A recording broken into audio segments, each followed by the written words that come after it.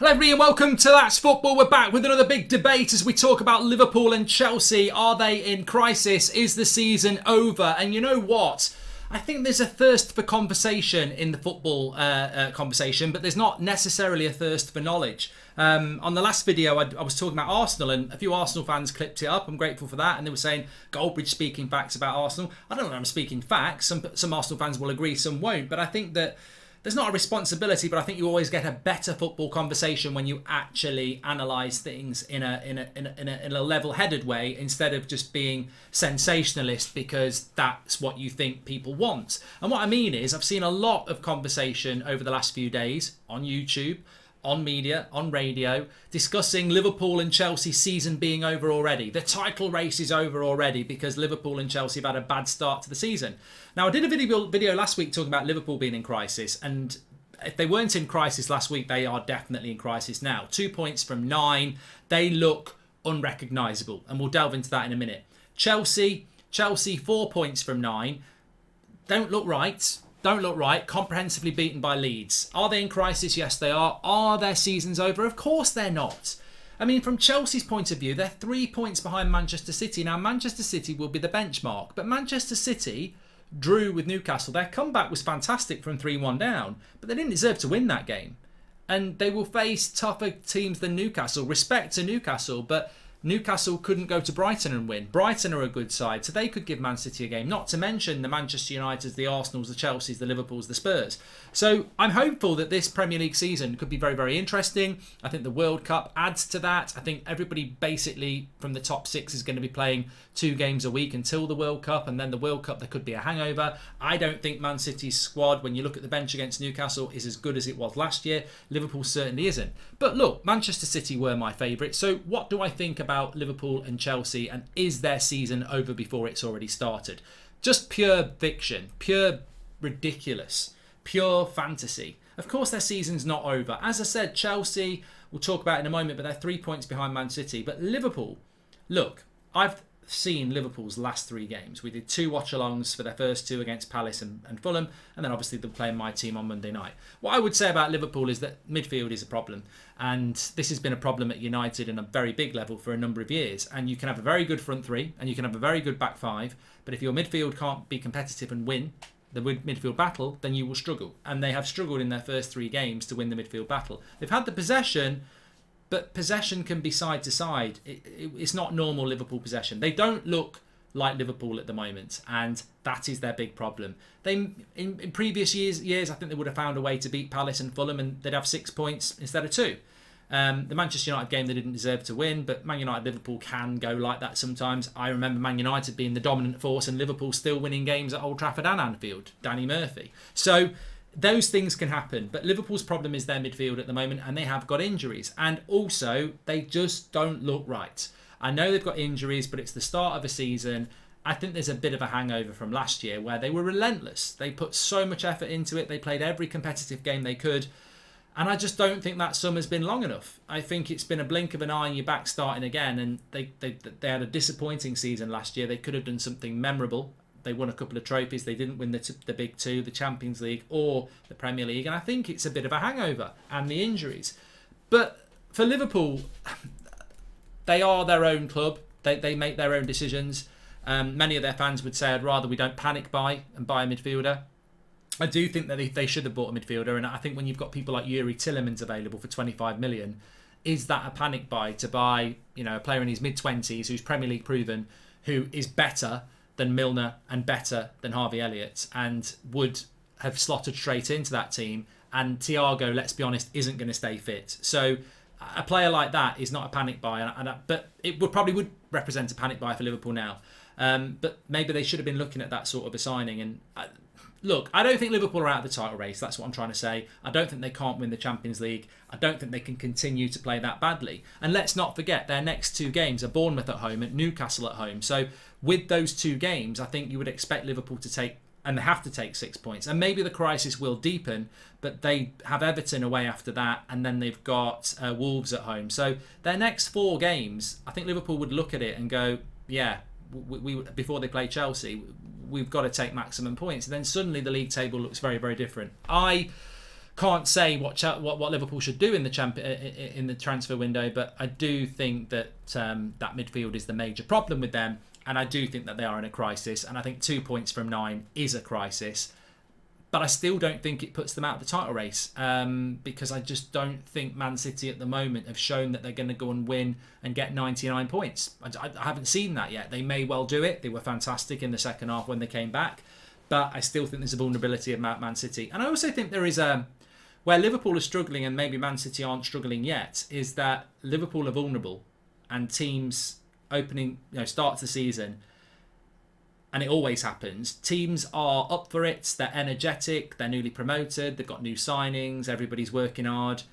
The Liverpools and Man Cities tend to start banging home the advantage from about October till March, when teams get into the groove of, we're going to be mid-table, we're going to be relegation, that's when there's always this enthusiasm in the Premier League at the start, and you always get results like this. Liverpool need to bounce back. I expect them to do that. I still think they're the second best team in England behind Man City, and I expect them to be there at the end of the season. But it's a crisis. But people who say, season's over and they're out of the title race, what if Liverpool win at the weekend and Man City drop points? I don't know who are Man City playing this weekend, actually. I mean, that's a very good point. But I mean, they probably won't drop points because they've dropped points against Newcastle. But Man City are away to Villa on... no, they're not. I'm looking in August. They're not. Man City are home to Palace, so they're probably going to win that. But so will Liverpool beat Bournemouth. And then midweek, Man City are... What are Man City doing midweek? Oh, God, where are you, Man City? Home to Forest. So, Man City probably going to win the next 2 games. But if Man City lost the game and Liverpool won a game, suddenly that league table looks very different. So I think Liverpool just need to start winning games. They can't afford to lose any of the next 2, Bournemouth and Newcastle, and they need to get some of their players back. And then, as we know with Liverpool, they are relentless when they get into form. And look, even if Man City start winning all their games and Liverpool start winning all their games, that points is 7 points. That's not season over. And there's the Champions League. As for Chelsea, look, I think with Chelsea, they were comprehensively beaten by Leeds. Are they in crisis, Chelsea? Well, look at the start to the season they've had. They won at Everton, they lost to Leeds at Leeds, and they drew with Spurs. They should have beat Spurs, so they should have 6 points, and therefore they'd only be a point behind Man City. So I feel that, I suppose the big question is, whose position would you rather be in, Chelsea or Liverpool's? And I still think Liverpool are a better team than Chelsea, and they're only 2 points ahead of them, behind them. So Chelsea, for me, are a really difficult one to look at. I think there's over-exaggeration. New owners coming in later in the summer prevented you from going for people like Haaland and Nunez, and left you with a transfer market that had been somewhat exploited by other teams. I think Chelsea are ambitious enough to sign any player. I just don't think they had the power to do that at the start of the window. And therefore, as we're seeing with Manchester United now, you get into this situation where you've got money, but people know you've got money and they know that you're desperate. And desperate and money is not a good mix. Now, they have made good signings with Sterling and Koulibaly, but now they're looking at Gordon, which I just think is, as an outsider, I think that is desperate. I do. I think that Gordon looks like he could be a good Everton player. I don't think he looks like he's a £60 million signing for Chelsea to solve their problems. I might be missing something here, but I think that signing is terrifying, and I would be scared of it if I was a Chelsea fan.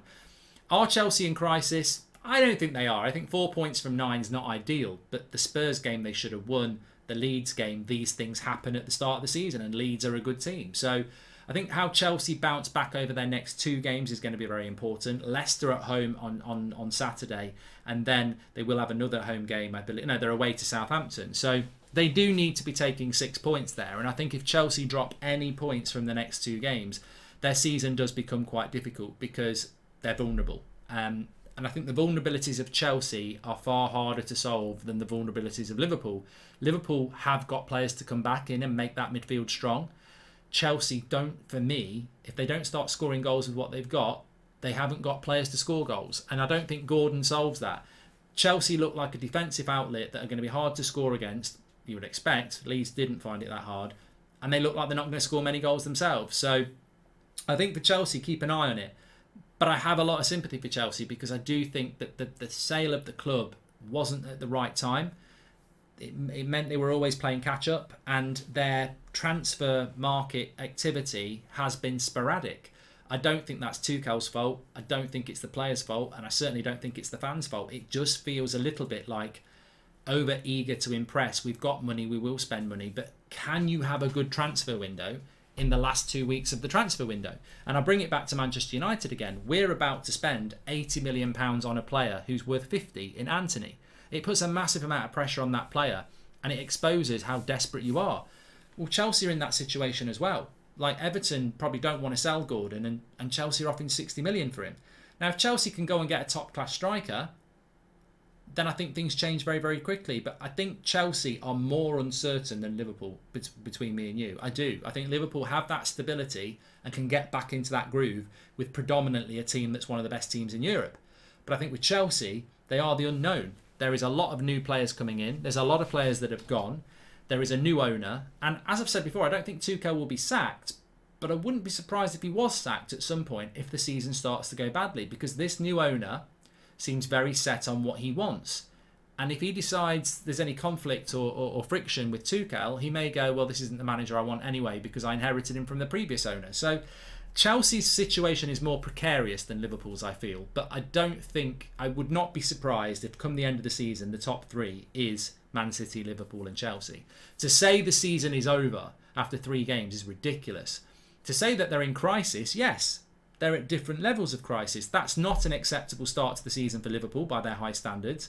And Chelsea's start to the season is very curious. It's hard to predict. So that's not what you want. And they are levels of a crisis. But they are not season over. And I still think both of them can have really good seasons. They do need to get on with it very, very quickly. And obviously both of them have got home games at the weekend that they desperately need to win. And they need to go on a bit of a run. But those two teams can do it. And overarching all of this, when we talk about crisis and season's over, I don't mind a bit of a crisis. But I don't like season over. I think we've got a fantastic Premier League that started off so well. And we should nurture that and celebrate that. And I personally hope Man City and Arsenal and Spurs start dropping points as well. Because I'd like to see a congested Premier League. I'd love it. I don't think we will see it. But wouldn't you love to see Brighton and Newcastle close to Liverpool's and Chelsea's and Man City's? I'd love to see that. It'd certainly help my team, Man United, catch up as well. So, look, get your comments in below. I do think that there is... and I don't know why it is, but I think there is a desire to over-egg the pudding and sensationalise. Oh, Chelsea and Liverpool season's over already. Bullshit. Of course it's not. People can have a crisis. There's many a season where Manchester United under Sir Alex Ferguson started off badly and I was like, oh God, maybe we're not going to win the league this year. And then come May, we did. So, look, fasten your seatbelts. Let's hope the Premier League continues how it is. And get your comments in below. Make sure you subscribe and I'll speak to you on the next one.